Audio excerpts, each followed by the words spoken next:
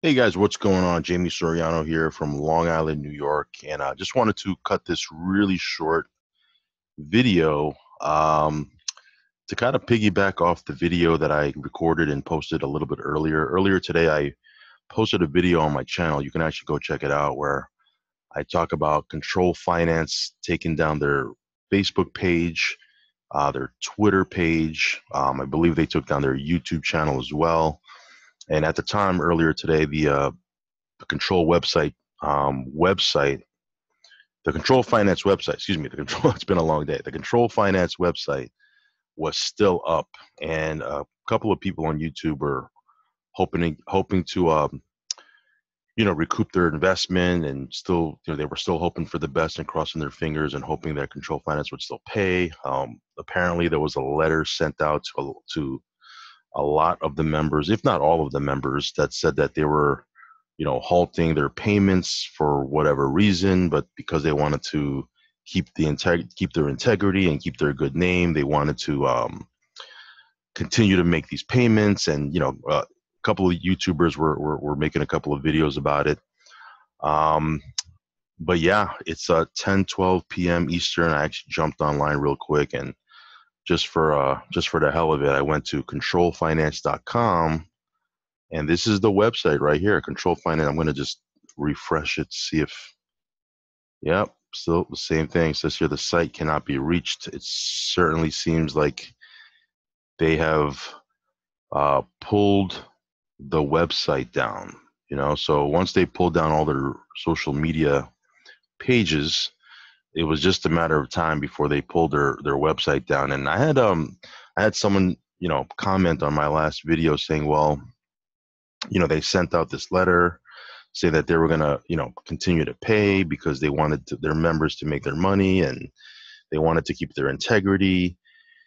And I replied back just kind of saying that that was the typical BS that admins of these HYIPs give out to kind of, you know, to kind of give an answer and really having no intention of paying out. Gladia Coin did the same thing. A couple of months ago, Gladia Coin, they had stopped paying. It was just a debacle that happened over there, and all of a sudden, people who were making 10, 20, 30, $40,000 a day over there.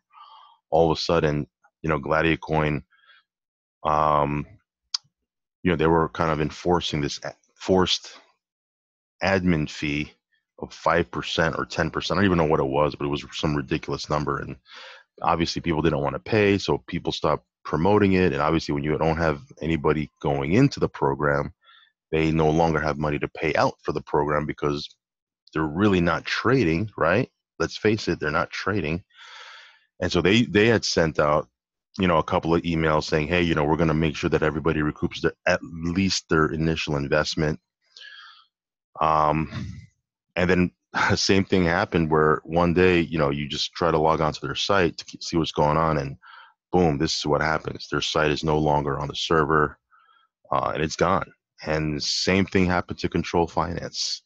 And the reality is, every single one of these HYIPs, at some point, this is going to happen, right? Because these HYIPs really cannot sustain themselves long term. There really is a shelf life to all these programs. And you just have to be smart enough, savvy enough to say, you know what? Okay, either I'm going to stay out of this space because it's just too stressful and I don't want to be thinking about this all day long, every minute of my day. Or you're going to say, you know what? I'm going to go in here and I'm going to have a strategy. And I always tell people there's 3 cardinal rules, okay, that you need to live by if you're going to be participating in this space, okay, this HYIP crypto online space. Now, again, there are some programs that are just straight out sketchy and scammy, and it's just really a joke, right? Like there's this laser dot finance or something like that. I mean, I think it's like 12% a day. I mean, come on, that's ridiculous, right? I mean, that is not sustainable whatsoever. I mean, obviously it's just a straight up Ponzi, right? And then there are programs that you know seem to be a little bit more legit. They're obviously maybe they're more transparent. They look like they have a more sustainable model, and who knows, maybe they will last longer than most of these programs. But you need to be smart enough to say, you know what, hopefully this program lasts long enough, but I'm gonna go in with a strategy, okay? And the three things that I always tell people if they're gonna get involved with these programs, there is a lot of money to be made in this space, but you need to go in smart enough, um, and having a strategy, like a clear strategy that you're going in with, and that you make a decision that you're not going to get caught up in the hype, and you're not going to get greedy, and you're just going to stay level-headed enough to, you know, pull your strategy off. And the number one thing you want to do first and foremost is never put money in that you're not afraid to lose, that you're not okay to lose. Okay. It's like going to Atlantic City or going to Las Vegas, go up. Sometimes you go in there with $1,000 and you're like, you know what? I'm just going to go have some fun. Not looking to make money. If I lose this money, it's not going to make or break me. I'm just going to go have a blast with this thing. Right.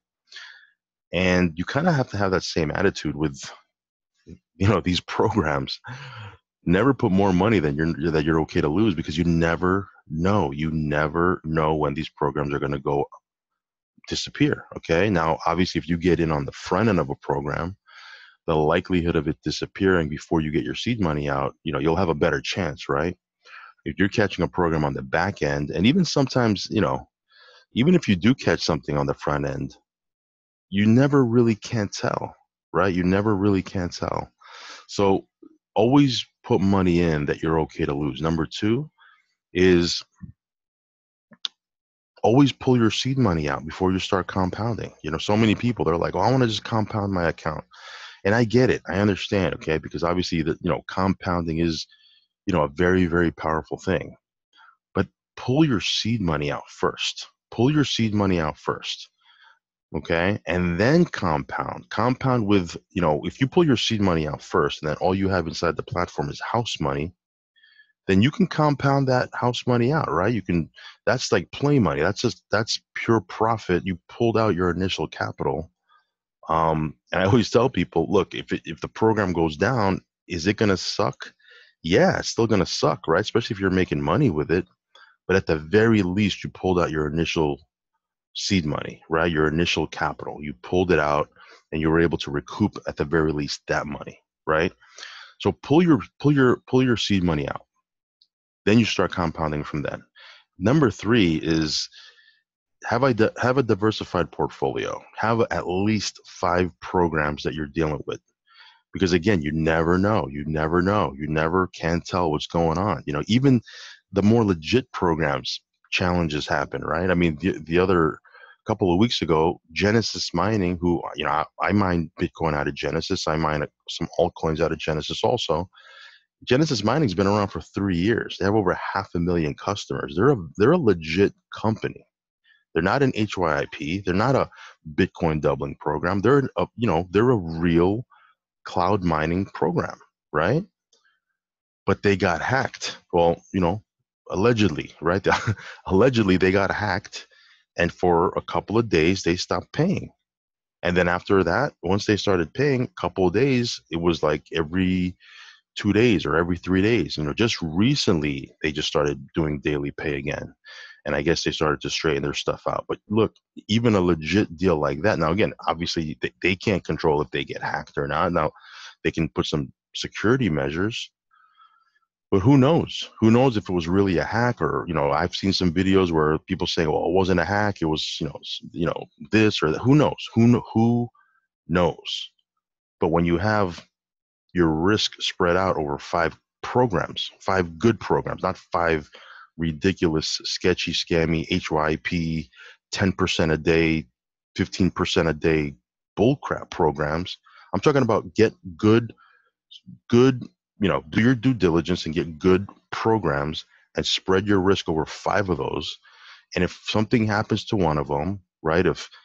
Who knows, right? If something happens, you didn't have all your eggs in one basket. That's the key. That's what I'm trying to tell you. So, this is a learning experience. This is a learning lesson. And, for me, I always practice those 3 rules, right? and I do my due diligence and I do my research. I don't get involved with every program out there. I do my due diligence. I try to get involved with the more sustainable models, right? If you want to know what the 5 programs that I deal with, I'm not going to go into it in this video because this is more of a video on control financing. Really, the lessons you can learn from this debacle, right? This experience.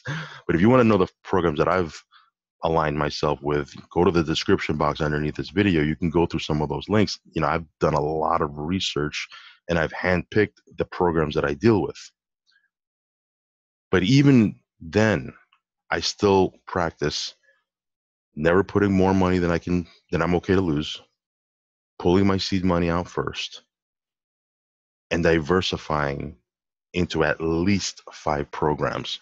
Because I learned the hard way. Okay? That Gladio coin debacle, I lost thousands of dollars in that deal, okay? And then jumped into a program called eCoin, right? Because I didn't know any better. And, I had some partners of mine that said, hey man, this Gladio coin's down, let's jump into this one. Lost a couple thousand on that one. And then the last one was Jetcoin, where lost a couple on that, right? And I said, you know what? Something's going on here. There's a pattern here, right? And I had to step back and I said, you know what? This is why this is going on. And I'm not going to follow these people anymore. I'm not going to work with these people anymore. They're doing, they're jumping into different programs, but it's really the same program. Bitcoin doubling, binary, double your Bitcoin in 90-day bull crap. I had to sit back and say, you know what? I'm going to go do my research and due diligence on real programs, or at least more sustainable, more transparent programs. But I had to learn the hard way. Same thing that happened with control finance. This happened to me 3 times. Okay.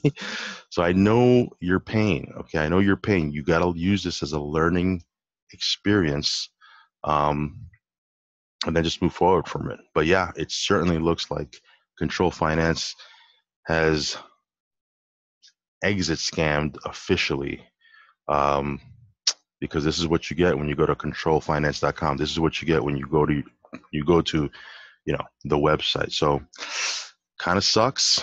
Not gonna lie, it sucks. I mean, thankfully for me personally, I didn't have any holdings in this platform. Didn't invest 1 penny into this platform because I took a look at it. I mean, I really did take a good look at this program, and I was going to, but once I saw, they had fake testimonials from actors from Fiverr.com.